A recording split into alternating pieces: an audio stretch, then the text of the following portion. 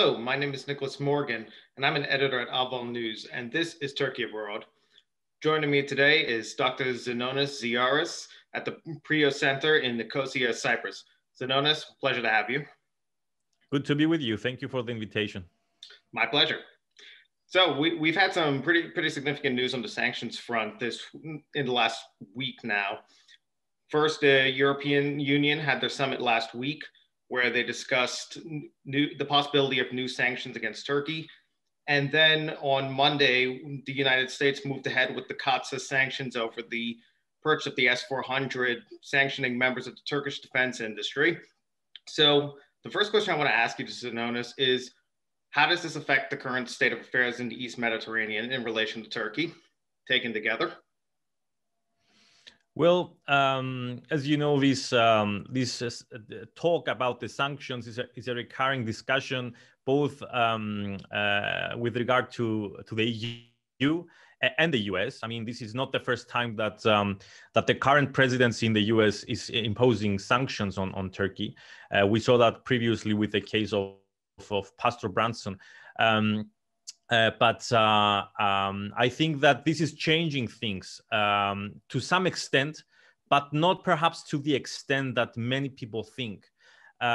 Because on the one hand, you have an EU that is evidently weak and unwilling to adopt a harsher stance against Turkey, mainly because of the many interests that are at stake. And the different dependencies that exist between Turkey and various EU member states of the EU, for example, Germany, Italy, Austria, and so on. So even France, to be honest, which is traditionally more, strict in terms of Turkey matters. So that's one thing, and the EU has demonstrated a degree of incredibility. So it's not really credible when it comes to following through with warnings against Turkey. I mean, if we go back and see the results, the conclusions of not the previous, but the one before European Council, we will see that what the EU warned that they would do to Turkey, or the measures that they would impose, depending on Turkey's behavior, they did not follow through this time. They only imposed, they basically added a few names on that list with the measures.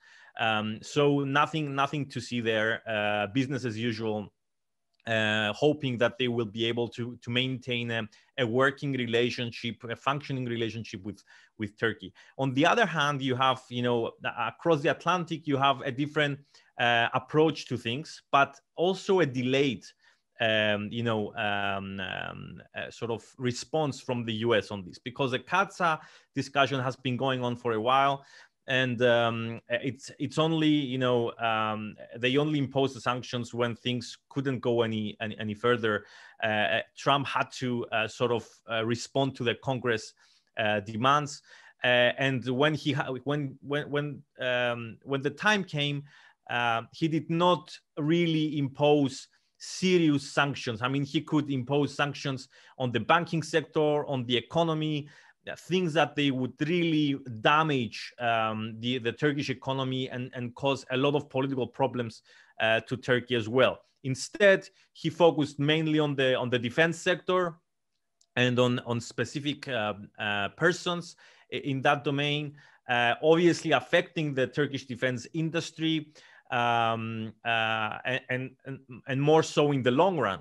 But at the same time, I think that the US is also trying to leave some space to Turkey to save face and maybe come back to the negotiating table and renegotiate or discuss both the matter of S-400 missiles, but other matters as well.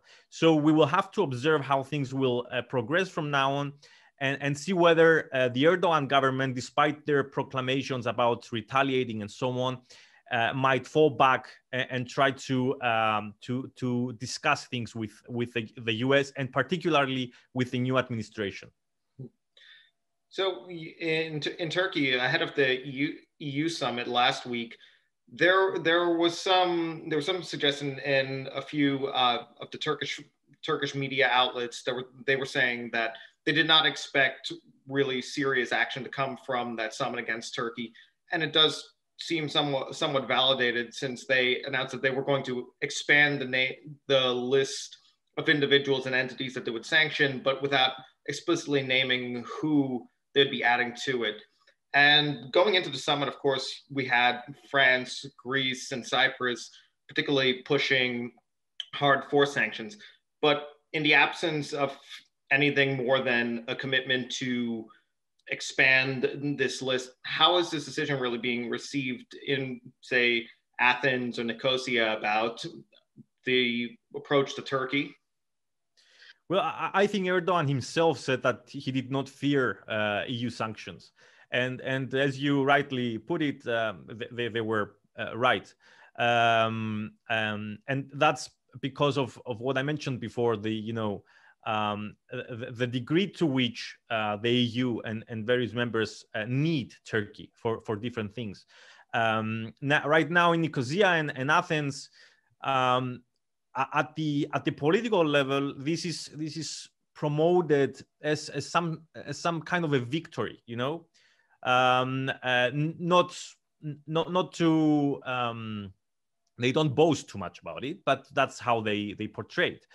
On the other hand, you have the social level, the public opinion that that does not like what's happening and what's going on, because they see the EU time and again taking this very light approach to Turkey, not being able to actually dictate the terms of the game and sort of manipulate, if you will, or affect Turkey's policies and stance.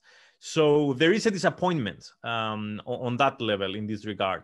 And I think this might, in the long run, have some sort of a political effect on the governments in the elections or whatever. But right now, I think most people understand that the EU is very limited in what it can do. Foreign policy has always been a major limitation of the EU, and I think this doesn't change. If you look at the conclusions of the latest summit, you will actually see that that they are calling for the US to be involved in this. So you can see how the EU is actually admitting that it is still dependent on the US to follow through on important matters of foreign policy.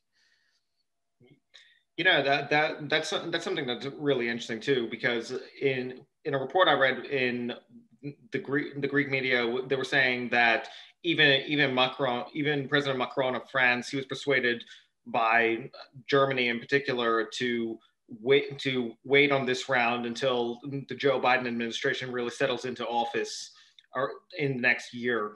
But I have to ask, because we saw, at least under Trump, there was, or at least through Secretary of State Mike Pompeo, there was a lot of interest in the East Mediterranean issue from him, and he seemed to be trying to move the U.S. closer to the Greek position on the matter. But now that we're going towards this point where the EU is handing the ball to the U.S. on the sanctions front, what does it mean to you for them to essentially take this approach, to rely on the U.S. to take the lead on the sanctions front related to Turkey? Well, I think they just want the U.S. more involved. I mean, they understand that there's only so much they can do with regards to Turkey, and they understand that the U.S. is much more capable in applying pressure on Turkey and achieving political results. So I think they want to link sort of the problems of the two sides of the Atlantic in respect to Turkey, and they would also like. I think they also call for a different approach from the U.S. During the new administration in Washington. I think that that's what they're calling for. And but to take another perspective, we should also see the U.S. policy in the region. And I think that it hasn't really changed over the past years, even from Obama. And I don't think that it will change much in the next years. And that approach is the approach of, you know, retreating from the region to some extent, from having, let's say, more boots on the ground, but at the same time trying to create the necessary relationships and partnerships with local actors. And at this point in time, Cyprus, Greece, Israel, we see what's happening with Israel, their approachment with the Arab world, the Muslim world more generally. So this is their new approach that has been going on for a while, maybe almost 10 years. And I think this works in two ways. One way is that these actors will be able to serve or complement US interests in the region. And the other way that this works is that it sort of creates, let's say, a stick logic vis-a-vis Turkey. So, you know, so that they're sending the message that, you know, if Turkey does not sort of come back to the West or adopt a different approach in dealing with the West, then we have alternatives in the Middle East and the Eastern Mediterranean that we can use at the expense of Turkey. And I think the EU is understanding this approach, and because themselves cannot really do it the same way, they're calling for the US to help them in managing Turkey. And do you think with Biden coming in, it could end up being more effective in that front, considering I imagine there was a lot of distrust considering Trump's close relationship with Erdogan, and Biden has a lot of experience with Turkey and in the East Mediterranean in general, from his time as a senator and then of course as vice president. But he's made it a point that he wants to, you know, strengthen U.S. alliances that he felt atrophied under the Trump administration. And at least Greece and Turkey are both part of NATO, and we could see the interest there. But of course, a lot of arguments in the U.S. sometimes go that they don't want to push Turkey too hard, or they might drift further towards Russia. It was floating around between Germany and France, and they don't want to push Turkey too far away. Do you think that's going to be a concern, that they might still be at risk of watering down any action, or do you think it just kind of creates the conditions for at least a more effective exchange of ideas on how to solve the situation and de-escalate tensions? Sorry, I lost you for a while there. Could you maybe summarize the question? No problem. Do you think that Biden's concern about rebuilding alliances, whether, say in this case NATO, and not pushing Turkey too far towards, say, Russia and China, do you think that might water down? Do you think that just sets more condition, a better stage to really negotiate these differences and de-escalate? Sure, that's an interesting question. I think that the new administration would be, you know, almost the same in essence with the previous one, meaning that they will still follow a logic of transactionalism. So they will maintain a transactional relationship with Turkey, but at the same time have this carrot and stick approach,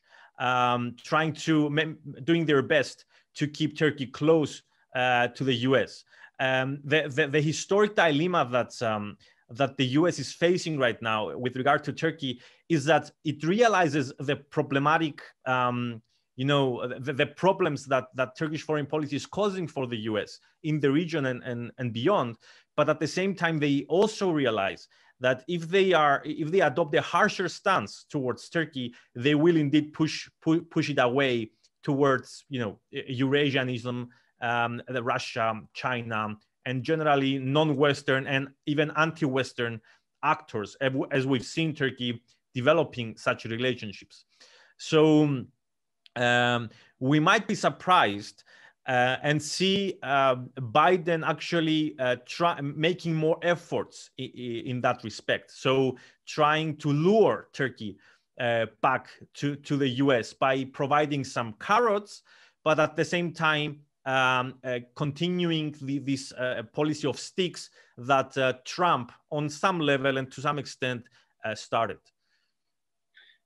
You know, when the European, at the end of the European summit, when they released the new resolution, it in many ways looked exactly like the one that they produced in October, talking about the need to continue diplomacy, but also keeping room for sanctions. There was one change that stood out to me, and that was that they mentioned taking these issues beyond the Eastern Mediterranean, talking about assessing the relationship with Turkey in the entire region. And that seems to echo at least some of the French position about Turkish actions, whether it's in Syria or Nagorno-Karabakh or in Libya. But what I want to ask is, do you think, of course, there's a connection between all these topics, especially, say, Libya, Syria, the refugee situation, the East Mediterranean. But do you think that this is a realistic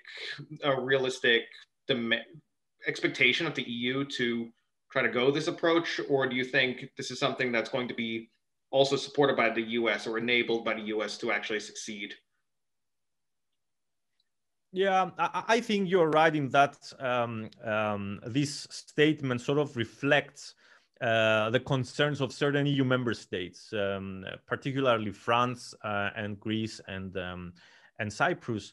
I think the EU can, observe and review and report on Turkish policy in the broader region, and it is a justified thing to do because I think there is a common now. There is a consensus and a common understanding that Turkish regional policy is not a defensive policy like officials in Ankara would like to say. It's more of a revisionist policy that extends far beyond Turkey's borders and sort of defines national security in terms of regional doctrine, stretch hegemony. So I think that the EU can, do that, but I don't think they can be effective in dealing with that. So the US comes in when we are talking about this, and they are more capable, as I said before, in dealing with this issue and this problem. But overall, I don't see how, at least at the time being, they will be able to limit or restrict Turkish actions in the area, because they are a bit too late. Both the reactions of the EU and the US seem to me, at least, to be too little, too late, because Turkey is already out of hand to a certain degree. And there is only so much you can do to negotiate with Turkey, but not actually impose anything on Turkey. It's very difficult to do that at this point in time.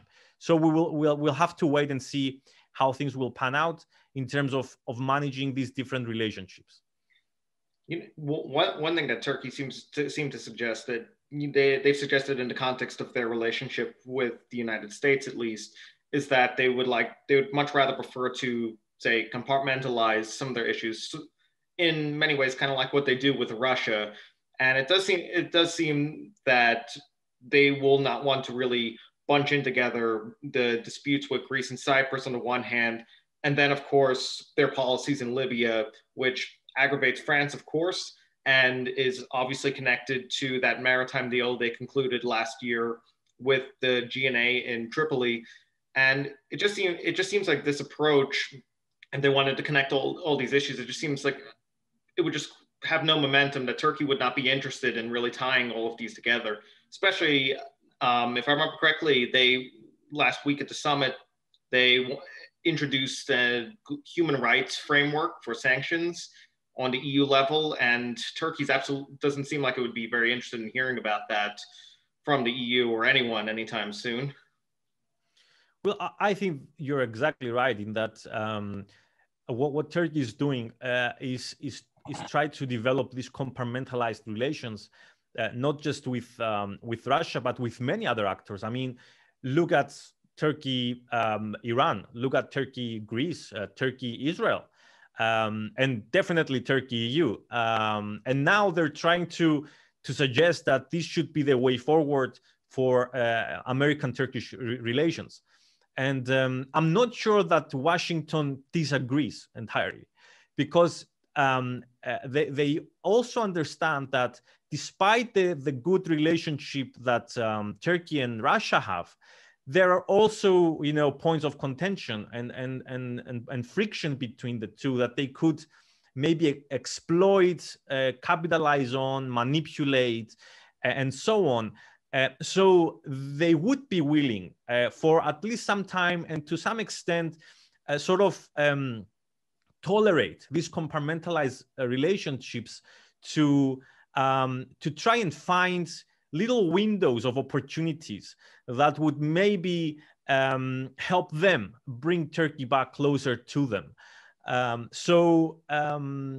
This was, I think we've already seen this to some extent, and we will probably see it more.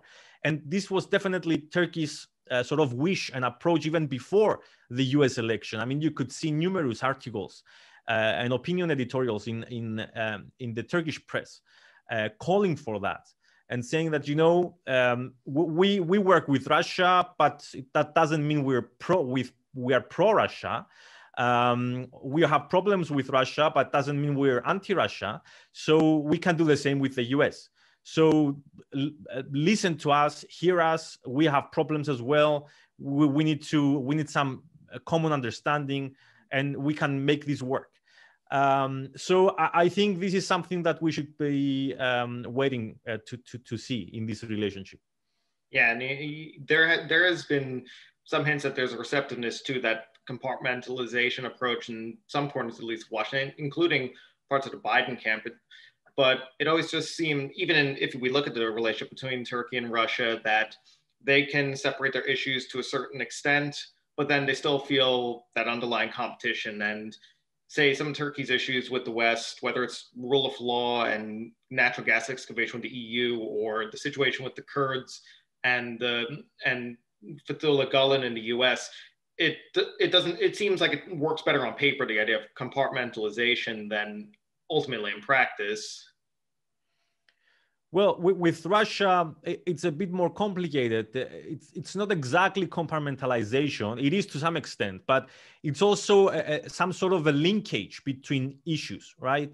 So they face problems in one domain, and they have cooperation in another domain, but they somehow manage to connect issues and negotiate and bring everything on the table, and reach some sort of consensus, find some sort of a middle ground that allows the relationship to remain functional and working.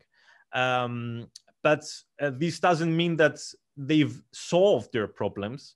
It only means that for the time being, they are in a position to manage their problems. And they're doing this much better than any other international actor has done it with Turkey. I mean, if you see what Turkey, Russia are doing in Nagorno-Karabakh and Syria and Libya, this is a historic, thing to see. I think the question to think about in the future will be for how long will Turkey be able to maintain this relationship, all the while is having this problematic relationship with the West and the EU. It seems that at some point, Turkey will have to choose between the two. But it seems that this is not Ankara's opinion. And it seems that Ankara wants to make its best to maintain an independent role between, let's say, the two camps of the New World Order, let's say the West and Eurasia on the other hand, and wants to be somewhere in the middle, pulling the strings in every direction. So we will see how that will work.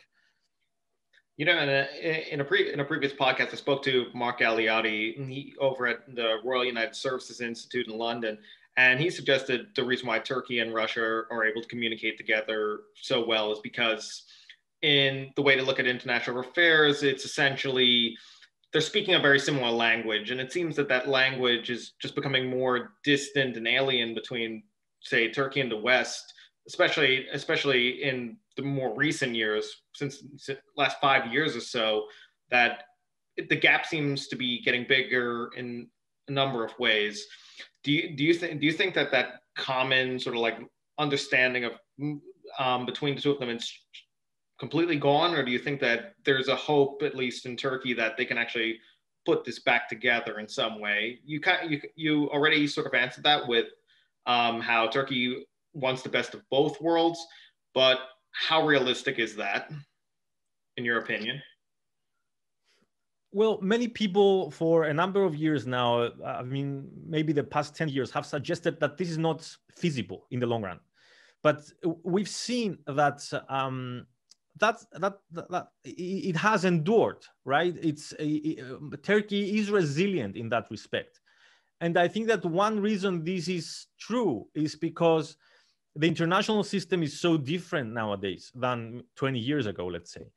And there is space for states like Turkey, say middle powers looking to acquire a greater power status, to maneuver, geopolitically speaking, and be able to pursue their own agendas more freely without necessarily being subjected to the will of greater powers or traditional allies. So unless we see the US coming back strongly in international affairs as as the hegemon we once knew, and attaining a tight grip over its allies and different parts of the world, I think Turkey will still be able to maintain this, I call it this third pole role. So you have West as one pole, Eurasia as another pole, and Turkey wants to become like a third individual pole in the middle. And I think it will be feasible for Turkey, at least in the near future. One thing that could hinder that is basically Turkey's own actions.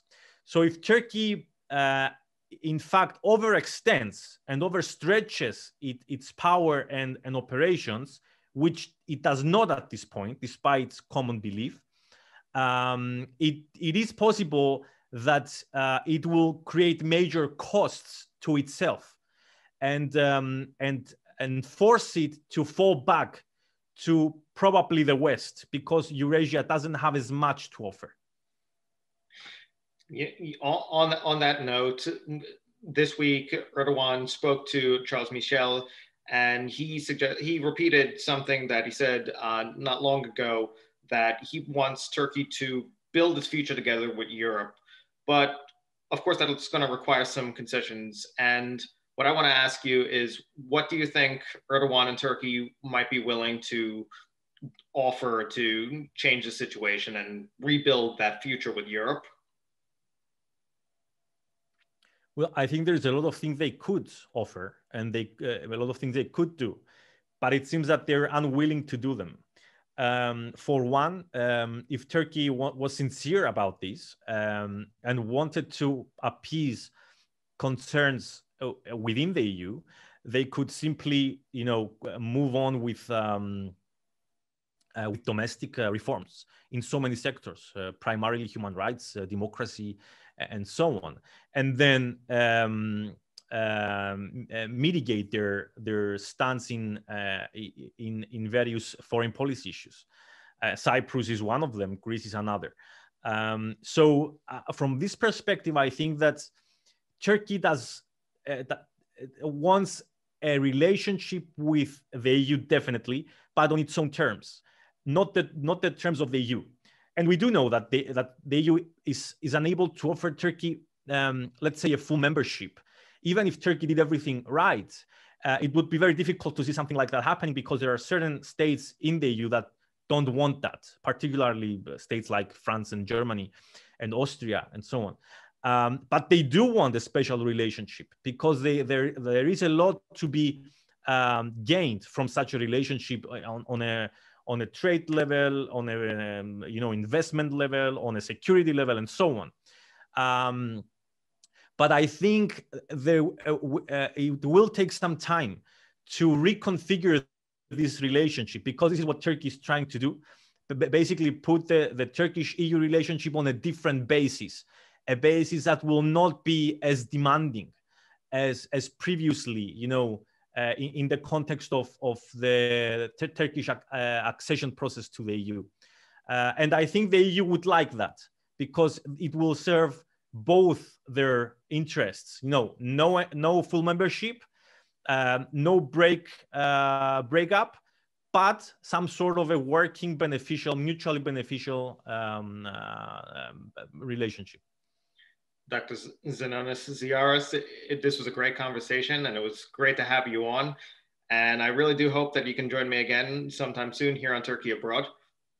Thank you very much for having me. It was a pleasure. I'll be with you anytime. My name is Nicholas Morgan, and this is Turkey Abroad.